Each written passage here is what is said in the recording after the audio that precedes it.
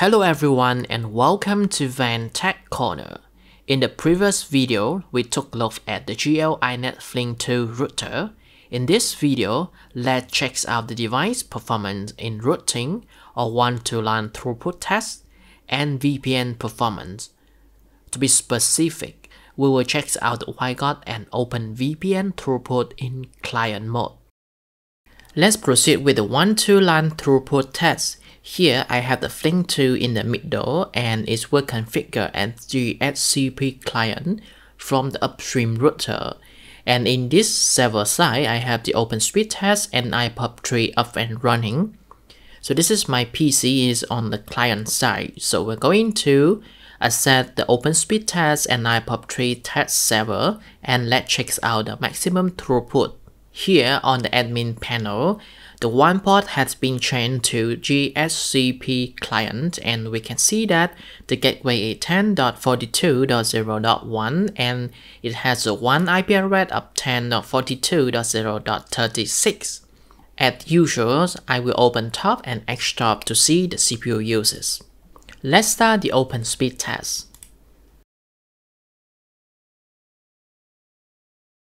So we are having 2056 Mbps download with the CPU load just 1 or 2% because the hardware acceleration is enabled.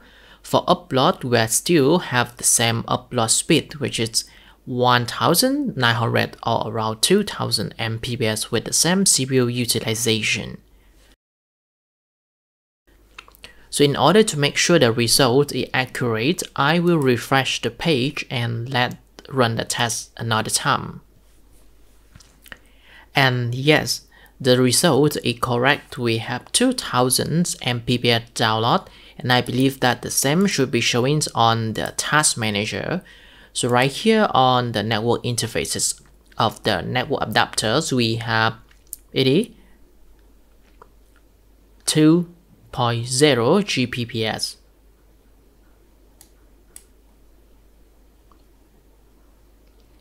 However, this time we can see a slightly drop in the throughput for upload and it is just 1600. Let's run the test another time. So it is 2068 Mbps for download and 1944 Mbps for upload.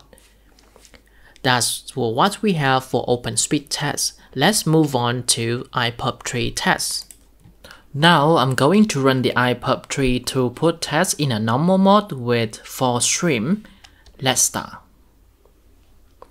We are running at 2.37 gigabit per second and the CPU is still at 99% idle, so the loss is very little.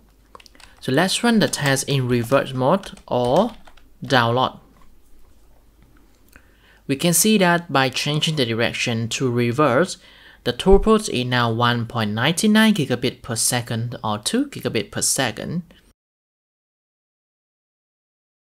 So by changing the stream to 1, we can see that the speed varies from 1.58 to 2.29 and at the end it's become 1.96 gigabit per second. Let's run the test in reverse and check it out. So changing the direction to reverse, we have 1.87 gigabit per second throughput and still the CPU is at 99% idle.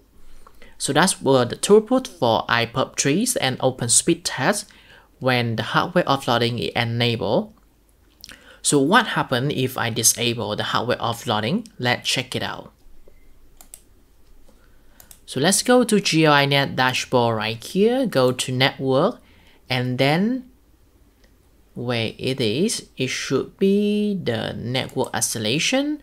Let's turn it off, click apply and go back to the OpenSpeedTest to have a check. With the hardware acceleration turned off, we have 1400 Mbps for download and the CPU idle is 66% or it is 34% CPU load.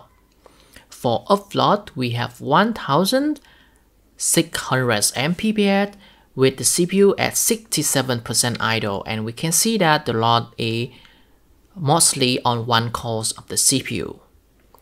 Let's go back to the iPub3 test and check it out.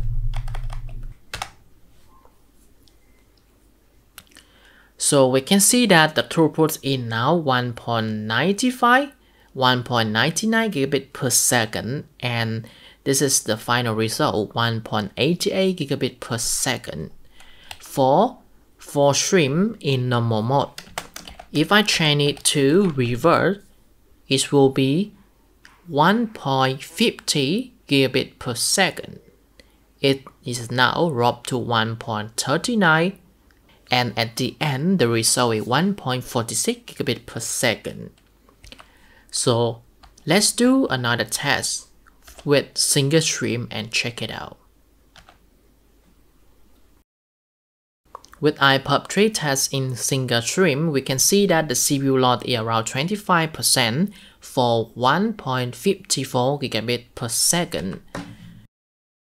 Changing the direction to revert, we have 1.34, it is now 1.3335 gigabit per second, and it is now dropped to 1.26 gigabit per second.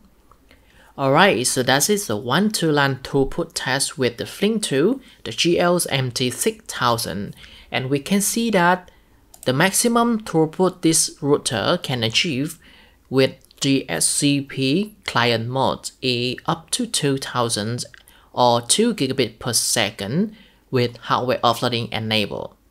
And when changing the hardware offloading disabled, we have around 1400 or 1.4 or 1.5 gigabit per second. Alright, so that's what the 1-to LAN throughput test with Ethernet. And now let me disable Ethernet and let's run the test with wireless or Wi-Fi. Alright, so let's go to Wi-Fi connected. And now I'm going to disable the Ethernet connection. Okay, so the added edge connection was lost and let's restart it.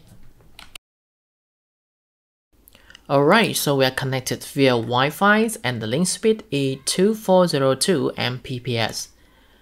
Let's refresh the connection and see if the link is up. Not yet, we have some problem. So let's wait for it to 2402/2402 Mbps. Very good. Let's proceed with the test. So as usual, it will be the OpenSpeedTest. Let's go. Running the speed test over Wi-Fi, we have 1420 Mbps with the CPU at 51% idle or 49% CPU utilization. We can see that the load is shared on all cores of the CPU.